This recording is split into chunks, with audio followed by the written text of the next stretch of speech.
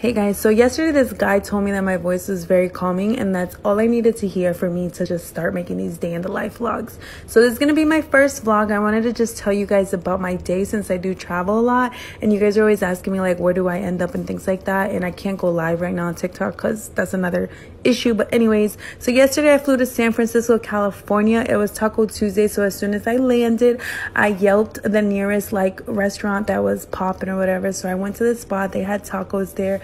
I ordered some. They were so good. And then I Ubered back to my room, and I was trying to watch First 48, which is my favorite show, but I had to watch Storage Wars, and this was the view from my room, which I freaking loved it.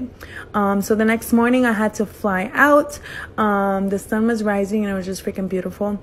And one thing I love about staying at this hotel now is that you can like watch the planes landing and taking off, like just from the comfort of your own freaking hotel bed. So that hotel was nice, and I got ready to fly out the next morning. This is what I decided to wear to the airport, and I did this quick little video just trying to show you guys like how freaking far the hotel put me from the elevator. Like, you guys were bugging. Anyways, so I ordered a coffee the next morning at the restaurant.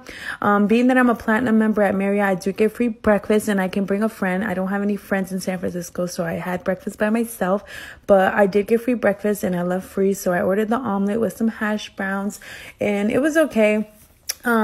So I ended up Ubering to the airport. I found this little cool station where you can like dump your liquids, because I'm a freaking hoarder and I love to keep my water bottles and then refill them once I'm in the airport. So I got through the security, and then I decided to go to the Amex lounge, which there was a freaking wait list, and I've never ever experienced a wait list a day in my life. But anyways, I thought it was weird, but I came in, and then they have like all the VIP sections reserved for people that just have the black Amex card, which clearly nobody has it, but that was goals for me. It was good to see that. But yeah, anyways, then I ended up flying out, and I'm heading to the next destination. So if you guys want me to continue on making these, let me know. And clearly there's a lot of people traveling for spring break, and that is not cool.